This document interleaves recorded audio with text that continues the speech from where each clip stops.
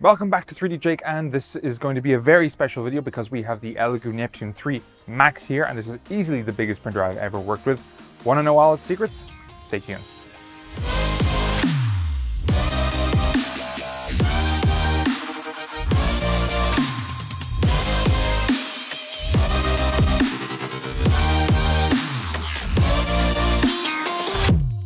Okay, let's get basic specs out of the way. This printer has a direct drive extruder, a 420 by 420 by 500 build volume, a PEI plate, a touchscreen, a filament sensor, and yes, the pièce de résistance, a tool drawer. Now you may have noticed that this printer is crazy huge. In fact, so huge it's difficult to fit in the workshop. Right now it is straddling dangerously on the worktop here, and I'm a bit nervous about it. While the printer's frame dimensions are 658 by 632 by 740, because it is a bed slinger, you actually need much more space on the y-axis. So the actual space required for this printer from front to back is almost 900 millimeters. I had issues with the size because it's so big it can't really fit on one worktop when it's facing like this. It has to be kind of parallel to it. But I really love it, but it sticks out like a sore thumb in the workshop. Setup was ridiculously easy, and I was expecting this to take 30 minutes more perhaps with such a huge printer, but it took 10, maybe 15 minutes tops to do everything. And it was really well packaged. It actually came with these 3D printed clamps that hold it in place during transit, which was awesome. All I had to do after assembly was to adjust the eccentric nuts under the bed and for the hot end as well, and we were good to go. Let's go into more detail about the specs. So first of all, it has a direct drive. Thank you, Elegoo, thank you. So many Max printers just have Bowdens, so Elegoo, thank you so much for putting this on your huge printer. Awesome. We got as standard a PTFE hot end, so up to 240, about, don't go higher than 240 maybe. So this will print PLA, PETG, TPU, of course, direct drive, thank you. But don't expect to print nylon or something like that on this. But if you do upgrade it and you print nylon, then let us know, because that would be cool. We have dual part cooling fans, which is great, as I think they expected customers to print with big layers where the heat in the extruded filament can take some time to be lost to the environment. And despite the two fans, it's relatively quiet. It's pretty similar to other printers with just one fan, actually. The touchscreen is really nice, and coming from reviewing the Anycubic Cobra 2 before, check the video here, it is very refreshing. Refreshing because the touchscreen menu on the Cobra 2, unfortunately, like a lot of touchscreens, are very minimalist, very Spartan, but this has everything. It is nicely oriented. You can change things like acceleration or offset, and it is magnetically held in place, so you can take it off and put it back if you want. The bed, huge, of course, but it's PEI, and this is wonderful. Actually, when you do print something that is big and like at least half the size of the build area, it's actually quite difficult to remove the PEI plate. You really need to put in some force there, but that's good adhesion then, so that's a good thing. So yeah, nice. While the heating time on the hot end is pretty standard, you would likely expect to see pretty slow heating on the 420 by 420 bed.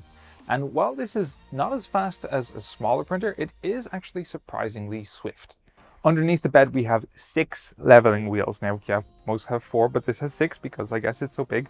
But the fact that it does have leveling wheels means that we can do a manual auxiliary leveling, which brings us to auto bed leveling. The ABL sensor is actually incredibly well hidden underneath the hot end shroud here. I've had 0 problems with the bed leveling, and with a lot of big printers, you can expect to have some variance in the distance between the nozzle and the bed on the perimeters of the bed. But we have been printing very, very large things that take up at least half the build area of the printer, and we've had no adhesion problems at all.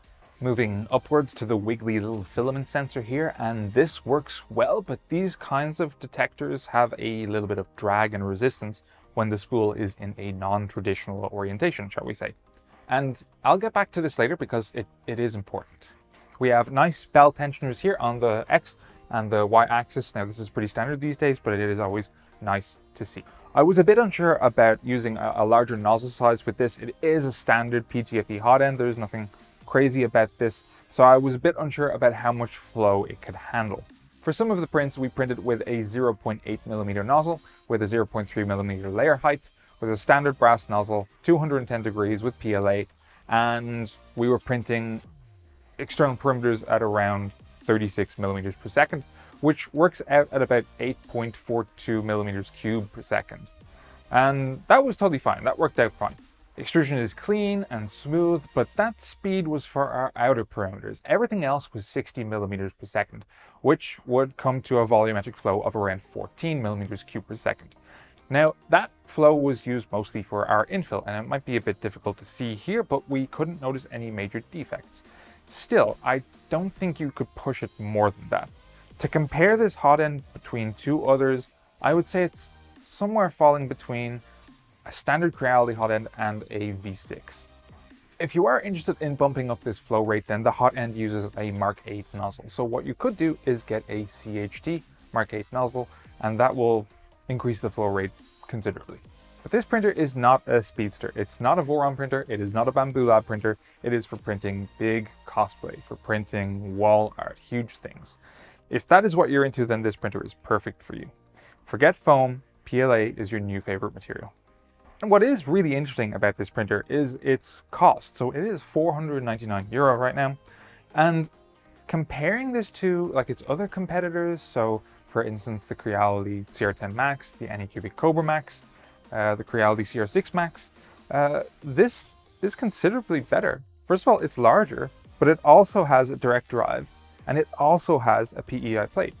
So right now, this printer is kind of the king of big printers. If you are getting this printer, I would highly recommend you to download Prusa Slicer and the profile for this printer as well, because it is awesome, and the organic supports make it really useful, because supports can take up a lot of material, especially for a large print. With those organic supports, it's considerably reduced. Though I would recommend you to use pretty strong supports because you might need them. So this was printed with Prusa Slicer, the Alpha 6, I believe, and it came out wonderfully. This was a 0.8mm nozzle with 0.3mm layer height. Wonderfully, except this bit right here. And this is my fault because of the supports that I chose, the support settings. But hopefully next time I'll get this right. We also printed this guy. This is a I should say, large skull. Very cool, in our dark blue Eco PLA. And this one actually took longer to print than this, even though this is almost twice the size. This is because I was using the 0.4mm nozzle on this one and the 0.8mm nozzle on this. This took about a day and a half. This took almost 3 days to print. So yeah, getting a new nozzle makes a difference with this printer. But I do have 2 problems with this printer. Of course I do. If I ever describe a printer to you that has 0 problems, that it's perfect, then you know that I've lost my mind.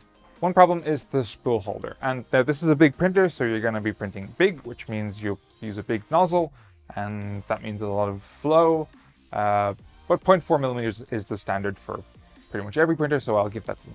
But if you print big, a big spool would be nice to use. And this guy does not fit our 2.3 kilo spools, which I find very disappointing.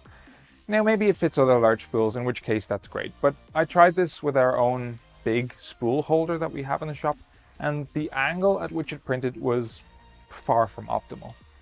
Everyone knows I don't like end-stop filament sensors, so this will come as no surprise, but I'm going to say it anyway. If your spool is not aligned perfectly with the filament sensor, with an end-stop filament sensor, it will cause issues with extrusion, such as like this. This will happen. Terribly inconsistent extrusion caused by the drag because the spool is not placed directly above the filament sensor.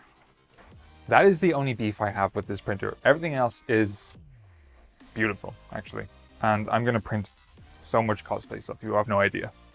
Now, as you may have guessed, I am very excited about this printer, so I really want to do some follow-up videos on this because I want to hook it up to a multi-material unit and do some cosplay and wall art and stuff, so that should be really interesting. And I have noticed that the mainboard is an STM32F104 processor, so technically that should also work with the Creality Sonic Pad, and I'm interested to see how well that will work, especially with input shaping, on a printer with a bed that is so huge. That is a bed slinger. So stay tuned. If you're interested in this printer, then let us know. If you have any questions, write us a comment, write us an email. We're always happy to help you. And if you have this printer, then also give us and everyone else your opinion. We would love to hear it. To keep in the loop, don't forget to like and subscribe, and we'll see you guys next time. Later.